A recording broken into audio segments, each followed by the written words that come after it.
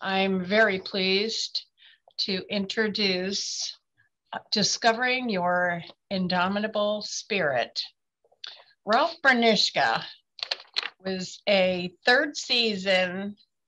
Ralph Benirschke's third season as a place kicker in the NFL was cut short when he collapsed on a cross-country team flight while battling ulcerative colitis. He would undergo 2 emergency surgeries within 6 days, and his life would hang in the balance for 6 weeks while he remained in intensive care. After surviving, he made a miraculous comeback to play 7 more seasons with the San Diego Chargers, becoming the first player ever to wear an ostomy bag in the NFL. He would earn numerous honors, including being named the Walter Payton NFL Man of the Year and NFL Comeback Player of the Year, play in the Pro Bowl, and be inducted into the Chargers Hall of Fame. Following his NFL career, Rolf became CEO of Legacy Health Strategies, a patient engagement company, and founded the Grateful Patient Project. He recently created Alive and Kicking, a recovery program for ostomy patients. He's also a respected leader and speaker in the healthcare industry and works tirelessly as a patient advocate who is active in supporting legislation that encourages research and innovation and protects patients. Ralph enjoys working with organizations that have a heart for patients like UCSD Health, the Crohn's and Colitis Foundation, San Diego Blood Bank, the Oley Foundation, and numerous other charities.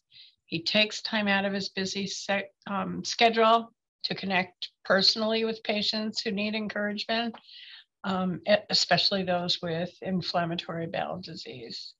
He's recently founded the Rolf Benirschke Legacy Foundation, and he's been the author of 3 books, including his autobiography, Alive and Kicking. He's been married for 28 years to the love of his life, Mary. They have 4 children, 3 of whom have special needs. So with that, let's hear from Rolf. Great, thanks, Joan. Hi, everybody. It's a little awkward being virtual, but I appreciate your taking the time to get on the Zoom and listen in and be part of the whole Oley Foundation movement. Thank you. It's hard to watch that video. That was a lot of years ago, but it always ends the same way. I keep missing that first field goal and got to relive that slow, long walk to the sideline, wondering what the future is going to be like. But who would know it would turn into what it was? In many ways, that part of my life was a bad chapter in an amazing story, and I'll share some of that with you. First of all, really appreciate the chance to be here and to share that.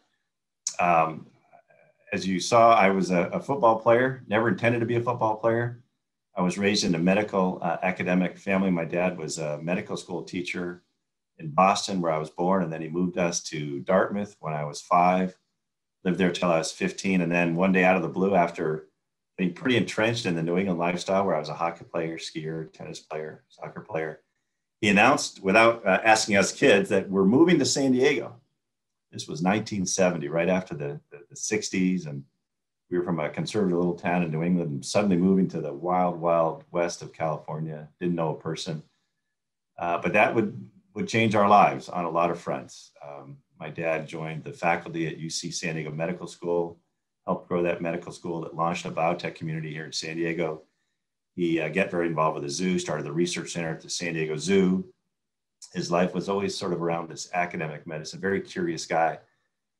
The move did one thing for me, which ultimately is why I'm sitting here. Because in California, soccer is played in the winter, not in the fall, like it is back east, where it would always butt against football, and I would always have been a soccer player. Out here, soccer in high school is played in the winter. So we actually started a soccer team my junior year, and that was just when soccer style kicking was getting vogue, and I was talked into kicking my senior year in high school. Can't imagine, it actually wasn't very difficult to do. Kicking, don't tell anybody, is actually quite easy if you kick a soccer ball. And I kicked my senior year. We didn't have a very good team, and so I had a lot of chances to kick. And the next thing you know, I had all these actually scholarship opportunities to go to USC and Cal and Stanford and San Diego State. And when I presented them to my dad, who was an immigrant from Germany and who raised us actually without a television, we didn't have a television until I was a junior in high school, if you can imagine that. Finally talked to him because the Olympics were being shown. We wanted to watch them. So we didn't grow up watching football of any kind. And when I was presented the opportunity to go to college on a scholarship, he goes, well, why would you do that? That's not why you go to college. You want to study. And he was right. And I didn't know if I was good or not. And so I actually chose UC Davis, where I wanted to study zoology. I had a passion for wildlife. I'd spent a summer, interestingly, right after my senior year in high school, living in South Africa, working on a game reserve where they saved the white rhino. So my passion was wildlife. And so I went to Davis, didn't think about football, didn't know if they had a football team. And I'm there a week when I get a call from the head football coach, who essentially says, why did you opt for the football team? And when I said I didn't know you had one and I wasn't that interested, he talked me into playing football in college. And ultimately it changed my life.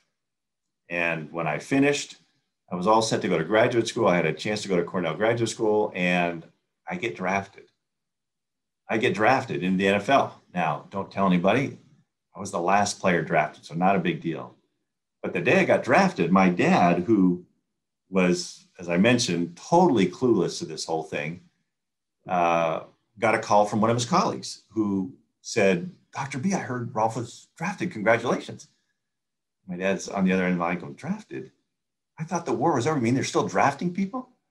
So we had a lot to learn. He had a lot to learn, and he was horrified. They're going to pay you to kick a football? Well, as luck would have it, I ended up in San Diego and played here in front of our hometown. When I joined the team, the Chargers were not very good. The year before I got here, they were 2-12. They were the worst team in football. But they had drafted a quarterback named Dan Fouts, and all of a sudden, the team started to get good. And I got to be part of that. What we didn't realize, none of us realized, was that we were playing on an historic team. Our offense would redefine offensive football. It was driven by these players. Dan Fouts was our quarterback.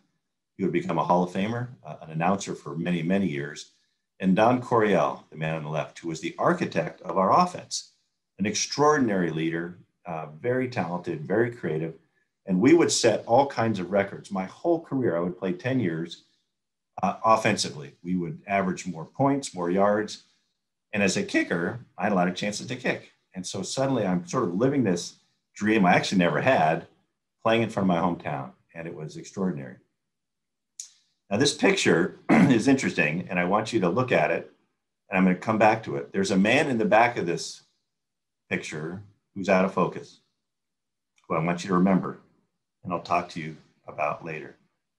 So my career went along until all of a sudden, my second season, I got sick. I was diagnosed with Crohn's disease. I played sicker.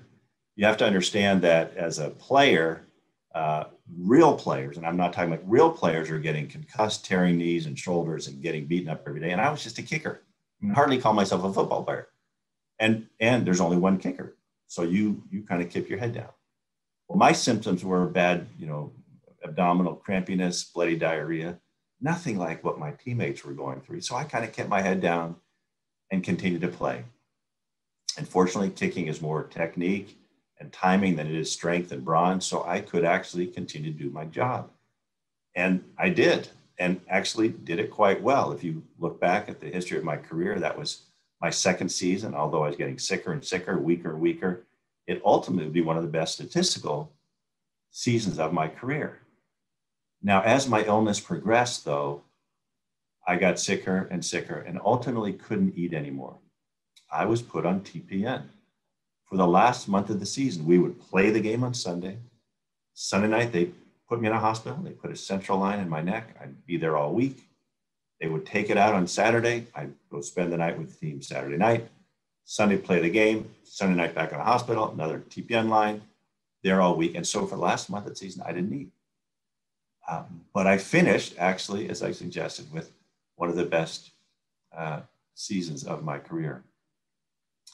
That off season, I tried everything I could to convince myself I was getting better. I tried every traditional therapy, although back in 1979, there were not good ones, 78. I changed my diet. I did acupuncture. I did biofeedback. I did everything to try to get rid of the Crohn's disease that I was diagnosed as having. Convinced myself I was getting better. Came back my third season, and in the opening game against Seattle, I kicked 4 field goals. Now, we're preseason picks to go deep in the playoffs. In the locker room after the game, everybody's celebrating. We're on our way. We've taken step 1 of 16 steps. And I'm sitting in front of my locker crying. I'm in such pain. It's like somebody has a knife stuck in my abdomen, and every time I move, it turns. And in my mind, I'm going, there is no way I'm going to survive 15 more games. But I have no idea what to do. So I continue to kick, continue to try. And I play 3 more games.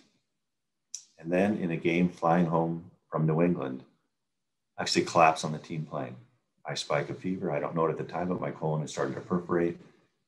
They land the plane in San Diego. My dad picks me up. Mom and dad take me to the hospital. I will have surgery. There were complications in the surgery, and I have a second surgery 6 days later. And I wake up in the same hospital where my dad was working, 65 pounds below my playing weight, with 2 ostomy bags on my side. Septic, and my physicians, my dad's colleagues, telling him, we're not sure Rolf's going to survive the night. And the truth is, I shouldn't have.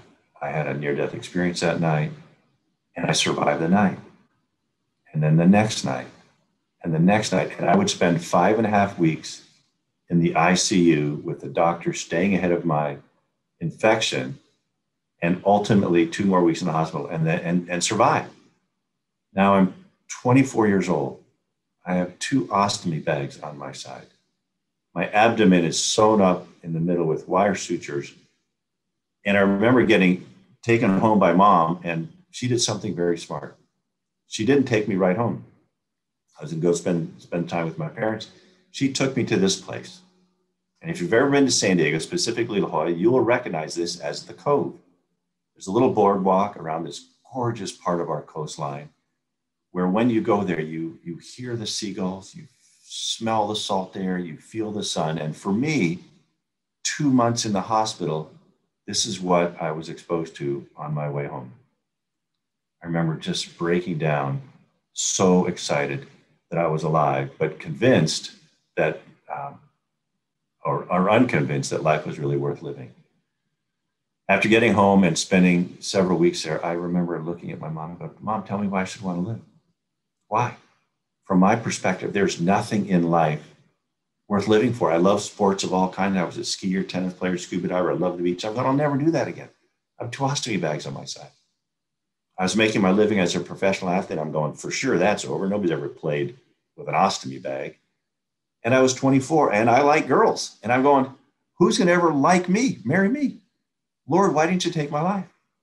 And he didn't take my life. And now I had to learn how to live with it. And in the process, I went through this very, very dark period where friends and teammates would come by the house and want to see me. And I would tell Mom, I don't want to see him. I was scared. I was angry. I was shamed. So I'd knock on the door, Mom, and say, Rolf just didn't feel up to it. So, maybe another time. And I remember,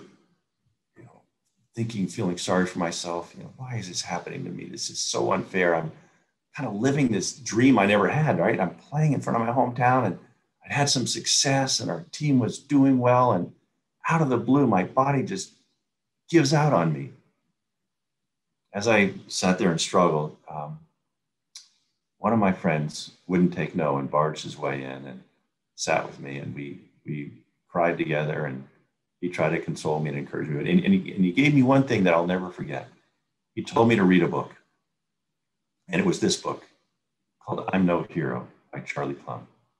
Charlie was one of those POWs that was shot down in Vietnam, who would ultimately spend 6 years in these prisoner of war camps that are just so brutal, were so brutal to our GIs that you almost can't imagine what they lived through. And in the process of surviving, he didn't just survive, but those guys came out changed. And in the process, he shared in his book what they did, what they had to do, how they overcame that, how they didn't just survive. And as I read this, I go, this is me. And I began to apply the principles that he shared to my life. Things like redefine the mission. The mission was to survive here. How do you survive? You break time down into small, bite-sized increments. For him, it was, how do I survive the day? I got to get to tonight, because by tonight, they're going to stop beating me. At least I have the respite of the evening. I can't worry about tomorrow. And a week from now is like an eternity away. The second thing they talked about is setting these small, achievable goals. He shares in his book, for him, it was to do 150 push-ups, 300 sit-ups, to walk back and forth in his 8-foot cell 50 times a day, then to sit and memorize the name of everybody in the camp in case he ever got released. He could tell people who was there. Well, I was an athlete. I was used to doing 3 sets of 10, running 1000s, kicking 30, whatever it was. So I set my own small, achievable goals. For me, it was to get out of bed, something that was hard for me to do. My dad had to tie a rope to the bottom of my bed. I had no abdominal, to lever my legs over the side. Then it was to walk to the mailbox and back. And the next day, walk 2 mailboxes. And pretty soon I'm shuffling to the end of the street, which is not a big accomplishment. In California, if you've ever lived out here, the houses are very close. You sneeze here, 5 houses down, they go, God bless you. So, but it was an accomplishment. And for me, that was important. The next thing they talked about, which was really important for me, was to learn to accept help from others. We grew up in a society that says you got to do it all by yourself. Can't lean on others, can't show weakness. Well, that doesn't work. Anybody that's gone through a hard time knows the value of other people coming alongside, lifting your arms, helping along the way. I needed to do that. In the process, he talks about in the book, they discovered this indomitable spirit that I believe God's gifted each one of us with, where we have greater courage, greater creativity, greater ability to persevere than we ever thought we had. But most of us never get tested. We kind of drive between the guardrails of life, if you will. We bounce off the side, hit a bump, but it's not until you crash, figuratively, in the ditch with life, one of life's most challenging circumstances, whatever it is. It might be health, might be a bad divorce, might be a bankruptcy, loss of a job, whatever, where you end up in this ditch and go, oh my gosh, oh my gosh, oh my gosh, where do we go from here? It's there that you get to discover what it's really all about. And in the process, you come back changed. Those guys in those POW's pants came back changed, fundamentally changed. I will tell a story later on of Charlie coming back, starting to speak and sharing the principles that I share with you today. They were actually recorded in this book, Upside. This guy, Jim Rennan, went out and he interviewed over 250 people who had devastating circumstances, loss of a leg, becoming a quadriplegic, going through an unbelievably difficult illness, terrible spousal breakup, horrible divorce. Some of the things that you go, oh my gosh, oh my gosh, oh my gosh, how do they survive? And in the process, he learned sometimes these traumas absolutely bury people. But some, and a huge percentage, actually get changed to where they wouldn't change what they learned and how they changed for their previous circumstance. Almost unimaginable. But that's me. I wouldn't trade what I have gone through, even though it was 4 major abdominal surgeries.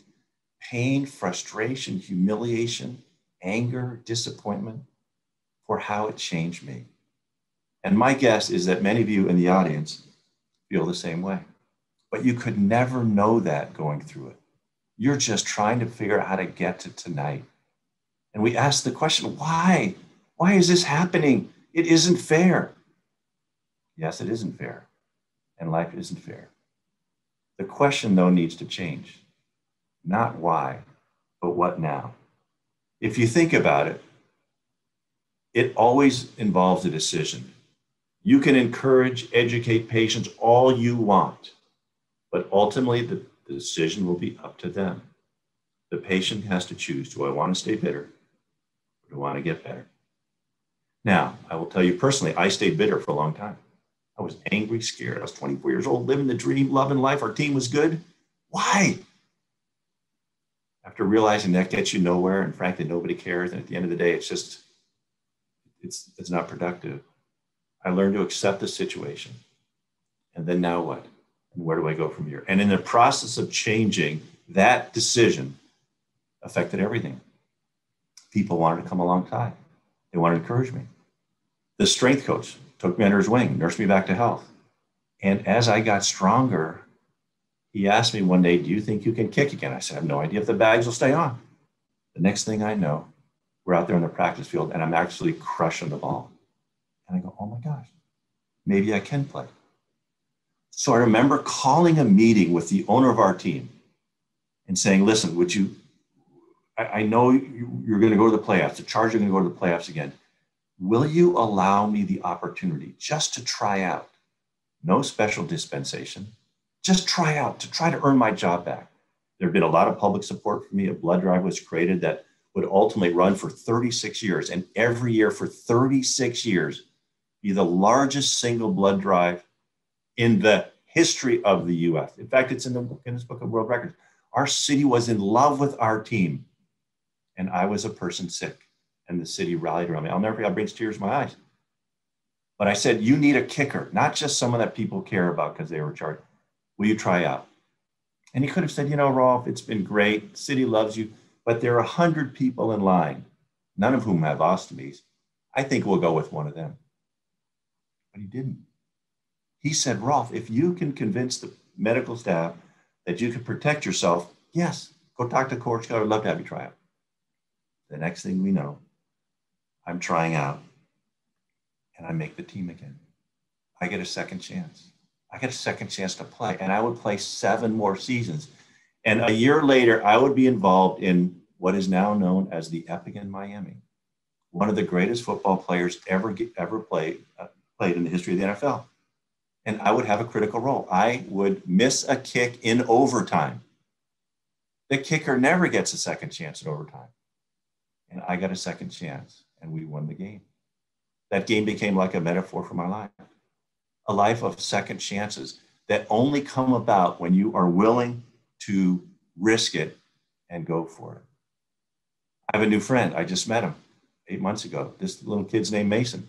He's about 9 years old, diagnosed with Crohn's disease, just like me, right in the middle of COVID. He was at Children's Hospital on TPN for 6 or 8 weeks. His parents, because of COVID, were not allowed to visit him at the same time. So one would visit him, the other would be sleeping in the car for 6 weeks. Then they would rotate 4 or 5 times a day. So they would each get a chance to see Mason. And Mason could have folded. He's a kid. This isn't fair. You know what he did? When he got out of the hospital, he turned that situation and he became a fundraiser for the Crohn's and Colitis Foundation, making candles, selling them, letting people know about the journey he's been on. He was an unbelievable inspiration.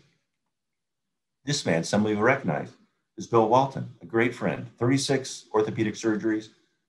Ultimately, he had back issues from a broken back playing basketball that quite literally took every part of his life away. Couldn't travel anymore, couldn't speak, couldn't broadcast for ESPN, submits to surgery. I find out about it. I get to encourage him, bring him into a program that our company created called The Better Way Back, help him get back on his feet. And he is now the most grateful person in the world and is so thankful for what he went through. Extraordinary story. You'll recognize this guy, Drew Brees, another good friend, local guy, had everything going for him. And in the last game of the season, the last year of his contract as a San Diego Charger, he gets hit, fumbles the ball, goes to reach for it, and in reaching for it, a lineman lands on his shoulder and absolutely crushes his shoulder. He has major surgery. Everybody thinks his career's over. He gets cut from the Chargers. Devastated. A great player. He ends up going to New Orleans, a city that had just gone through Katrina, devastated the city. And together, he helps resurrect the Saints and New Orleans. Nobody could have written the script. Nobody could have understood how that illness would ultimately change his life and the lives of thousands of people in New Orleans because he didn't give up. Then there's this guy, another local guy. This is Jeremy Ponsono and his dad. Jeremy was a high school golfer, really good golfer, goes to San Diego State, and in his sophomore year, in 2 months, becomes fundamentally blind, functionally blind, can't see. He's devastated. Goes to his dad, he goes, Dad, I don't want to live. This is unbelievable. Dad goes, well, why don't we go play golf again? So we loved golf. He goes, Dad, I love golf, but I hate slow golf. And I can't imagine anybody slower than a blind golfer. So his dad says, come on, just give it a try. So he goes out, one time to go to try. He goes out there and he falls in love, but he needs his dad to guide him. Here his dad's guiding him. They give a yardage, they pick a club, his dad helps line him up and he swings. Today, Jeremy is an 8-time national blind golf champion. Unbelievable story. Spends his time motivated and encouraging others, talking about the need for interdependence. He's totally reliant on his dad. He just got married. They just had a kid. He has an extraordinary life, but the decision was up to him. Do I give up or do I keep going? And he chose to keep going. Then there's this man. This is Charlie Plumb. He's the one I was telling you about. The fighter, the Air Force Navy pilot that flew off the Kitty Hawk, 47 missions, 46 successful. The last one, 5 days before he's going to get let go. He gets shot down. Spends 6 months in the POW camps. I mentioned that when he was done and released, he started to speak. And I had the privilege of hearing him. And now I've met him several times and consider him absolutely one of my heroes. He tells a story I want to share with you. It's relevant to what you all are going through. He tells a story of speaking at a big conference and after the conference, having lunch by himself in the hotel lunchroom restaurant. And as he's sitting there, he notices a guy that kind of keeps looking at him, keeps kind of peering around the corner. Finally, 10 minutes into it, the guy comes over and he goes, I know you. You're Charlie Plumb. I go, yeah. You were an aviator, right? You flew off the Kitty Hawk. Yeah, 47 missions. Well, 46, 47 did go well. It was right. You're right. You were shot down, right? Yeah, shot down, parachuted, landed in a rice field and captured 6 years in the pit. But the parachute worked, right? Yeah, the parachute worked. It landed 6 years. But the parachute worked, right? Charlie goes, yeah, the parachute. Why are you asking? The guy goes, I'm the guy that packed your parachute. Nice to meet you. And he walks away. And Charlie tells a story of dropping to his knees, thinking, oh my gosh, how many times did I walk on the deck of that carrier with my helmet in hand and everybody salute me as I walked by because I was the man. I was Charlie Plumb, one of the most decorated aviators in the Vietnam War. Never once thinking about who put air in the plane of my tires of my plane or bullets or bombs on the wings of my plane. And certainly never thinking about the guy 3 holds below in the bowels of the ship, packing my parachute. He vows that day never to forget the parachute packers in his life. I want to leave you with this thought. Who are the parachute packers in your life? There are a lot in this audience right now. The Oley Foundation. You have been the people that have reached out to others who are having to live on enteral parenteral nutrition, who are scared to death. How can they do that? How will it impact the rest of their life? They don't know. They need somebody like you to tell them. It might be your nurse, it might be a doctor, it might be a high school teacher, someone that saw something you did in a few years. It might be a coach like mine that saw something in me that I didn't see in myself and changed my life. I want to thank you for what you're doing. When you realize you have a purpose, a real purpose, and the illness, the trial, whatever you've gone through can turn into a great blessing if you give it a chance. Don't choose bitter, choose better. And on the road to better, you will find an extraordinary life. And I hope, in fact, your life is like mine, perhaps a bad chapter in an amazing story. Good luck and thank you for having me.